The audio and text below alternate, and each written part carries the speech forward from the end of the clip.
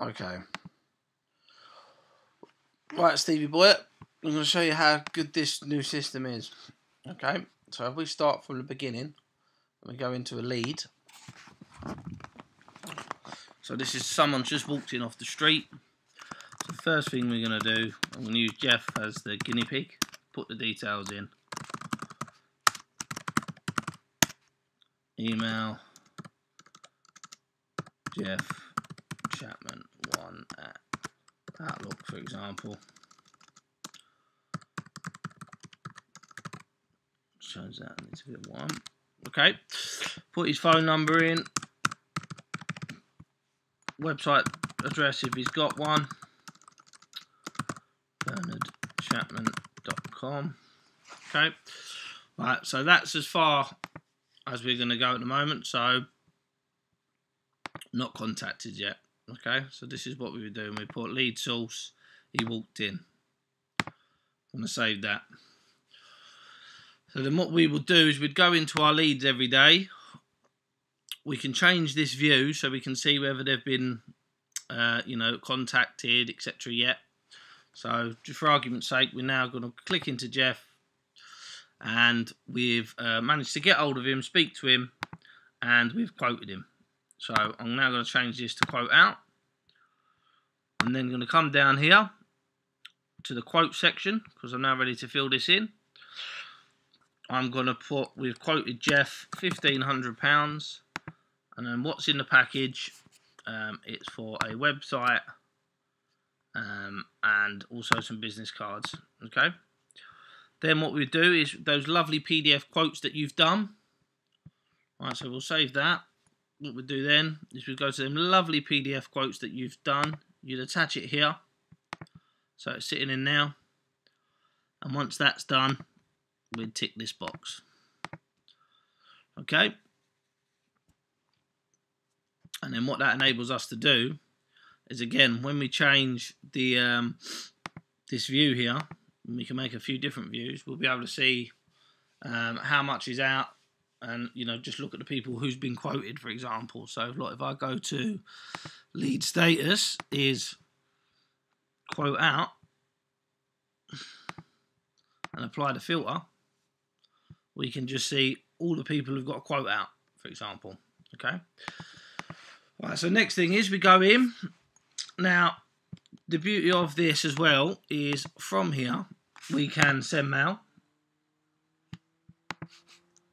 So I can do all the mail that we want. Hi Jeff, how you getting on? We can choose a template that we'll have to set up. So it's all, we can do that all from within this system. We don't ever have to leave it. Okay? So that's that. Now, next thing that would be, we've also got a address down here, which I want to start getting, if we can, from people. I just think it's good to have. Right, we've got a note section, so obviously we can come down here and we can put things like, tried to call Jeff to close the deal, but was not in. Save. Right, so then I can come down. If I'm off, you can look at this and go, oh, John tried to call him on the 30th of December. Couldn't get hold of him. Alright. Okay. So the next thing is, now Jeff's come back to us and he said, yep, I want to go ahead. Let's do it. So first thing we do is we click convert. Okay. Now I've already got him made, which is the issue that we're getting here, but we're not going to do that. So we're just going to do create a new account, Bernard Chapman, convert. Okay. This will then convert, and then we've got two things that will pop up: account and client. We're not really ever going to use account. We're just going to stick with client because it's easier for us. Okay. So we're going to click into our Jeff at Bernard Chapman. And as you can see, it's pulled in all the information that we already had about him. So his website, where we got him from, the quote that we've sent out, etc. But we've got a few new fields to fill in now. One is the invoice link, because we can put a link straight to FreshBooks to show the invoice that we've made him. And then if we scroll down, we've got project details. So first things first, before we do anything, has the customer signed the invoice? Yes, he has. Once that's done, That will trigger you to start the design. You'll then click do the design, send it to the client. The client will be happy. You'll sign it off, and that will then trigger me to get the development started. I'll then tick that to say I'm starting development. That will send the customer an email, say development started. I'll fill in obviously all the relevant details. We'll put in the development link there. And then when I press Dev QC and I've ticked it, i.e. we've checked it, that will automatically send that link to the customer with a template email to say, have a look at your site, tell us what you think. Okay. I'll then put in the WHM, cPanel details and admin details here. We'll then put in the training video URL here to YouTube. Again, the minute I fill that in and save it, the system will trigger a template email to say, here's your training video. So I don't have to do anything other than fill that box in, and then it will automatically trigger to the customer. All right, and then the last thing is we've pretty much done. The site's been put live, bang. And when we click that, we're going to set up triggers so that then emails them once every 6 weeks or so to say how you getting on, anything we can help with. We might have a 3-month one to say why not look at an app. We'll go through the triggers together. Okay. And that's pretty much, how the system will work. Now, the next thing to look at here is obviously we're looking Jeff, and we want to create an activity. So we might have something to do for Jeff. So we're going to go open on the left here, this related list. We can do open activities, a new task or a new event.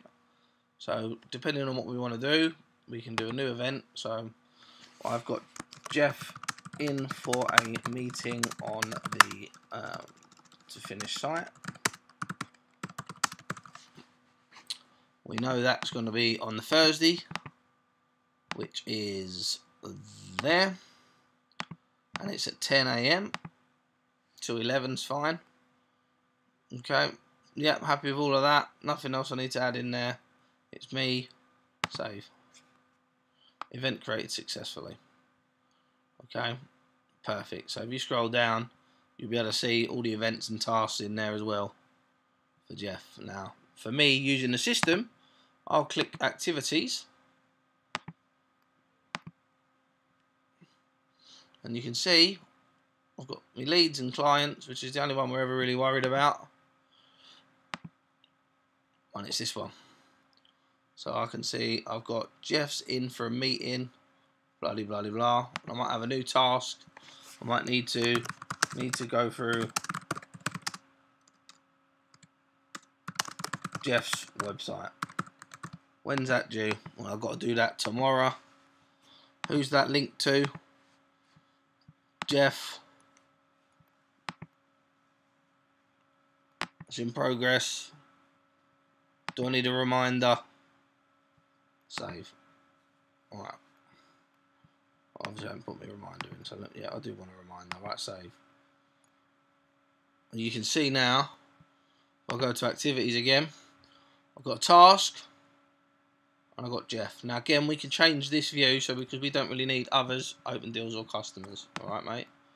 Or we can have it like that, which is a bit easier to see. So, and then we can change, right, when do we want to look at? We just want to look at the stuff due today, bloody blah. Okay? Now this is great because what it means is we can go and do things like Jeff Chapman. We're always using clients, never accounts. That's just a key thing to remember. Click in, and you can see one, it tells me what the next action is, and also the beauty of being within the client is that if you just do your tasks or whatever from here, it automatically links to this particular client. And also, what a cool thing to do here as well is we can also say log a call. Yeah, tried to call, put the dates in, or he might have called in, call purpose, support, boom. when they call in, if you can get, we can get to the point where they're calling in and we're actually going, right, 2 secs, Jeff, let me pull up your details, put them on hold. Okay, let's go. Yep, no problem. Yeah, blah blah blah. No problem. I'll get that done for you. Stop. And as you can see, it will log how long we was on the phone and everything. I think that's how pedantic we need to be, because we can then go down and go, yeah, you called in on the 30th of December, Jeff. You spoke to John? Very easy. Okay. And again, you've always got this send mail button that we can use here. So we can send all our mail straight from this. And obviously any emails that we do get will also come straight in to this as well, into here.